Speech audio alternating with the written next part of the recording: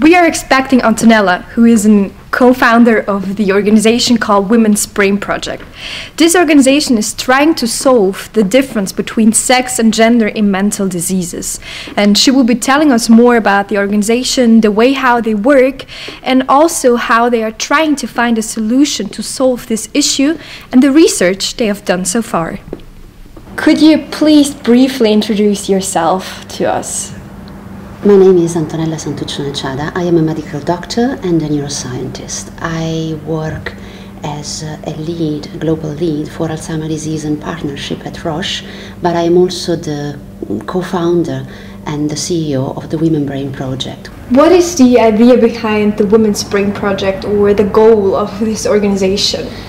The Women's Brain Project, it is an organization which is mainly consisting of scientists and patients. Together we are trying to understand the impact that sex and gender differences might have on brain and mental diseases, but also on the way we do develop novel technologies and artificial intelligence.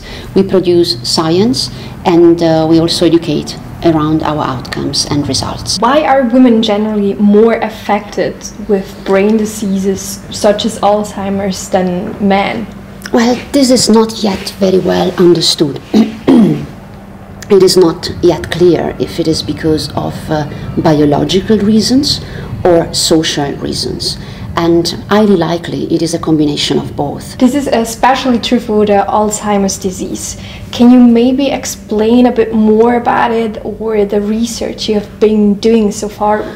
Yes, basically what we did was to revise the data available in the published scientific literature.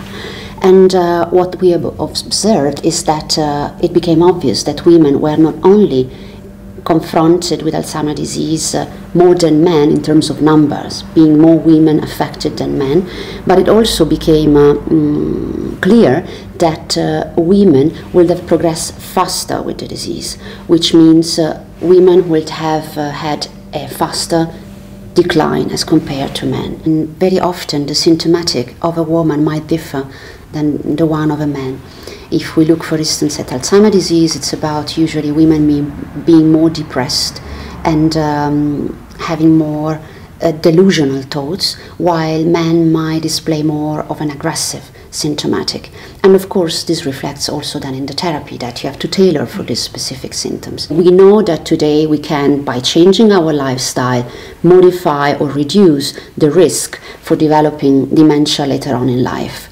One other factor that it is well known that might help us in preventing dementia when we are older, it is education. And this is a topic which is a very dear one to me, because if we look at on a global scale at the education level of women, we might say, or we have to admit, that women are less educated than men. Very often the way that a woman can access education pathways, it is not as the same as for men.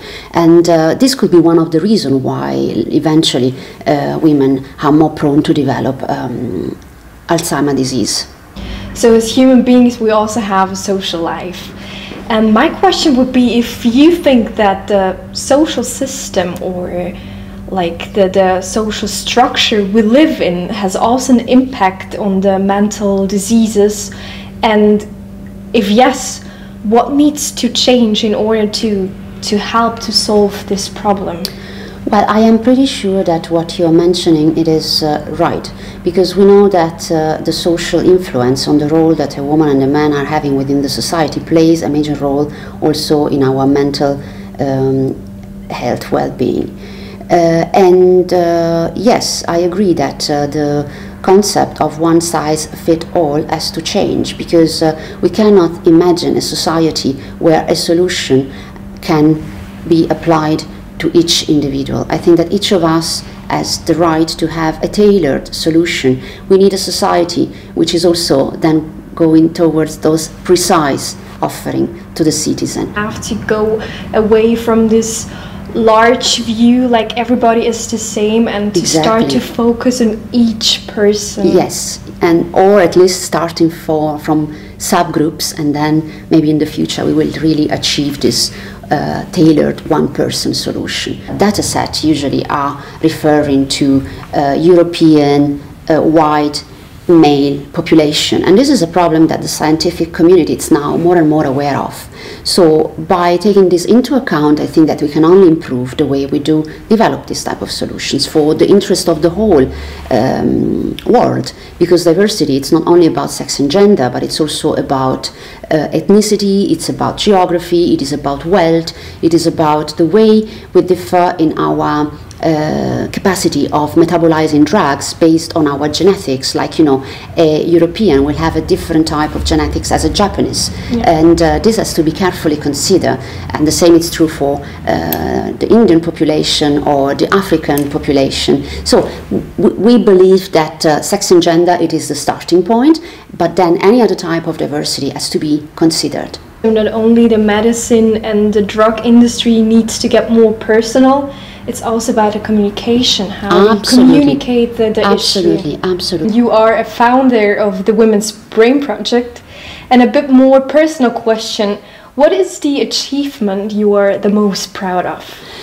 The achievement which made me and which makes me very proud, it is the work that is done by the team of scientists at the Women's Brain Project. The work we do, I find that it's extraordinary, provided the fact that we do it pro bono, and that we started just 3 years ago, and we have, I think, now a global reputation for outstanding type of science, contribution to improving the learning on sex and gender factors influencing brain and mental diseases, but also beyond, basically how this difference might impact the whole medical field and health outcomes.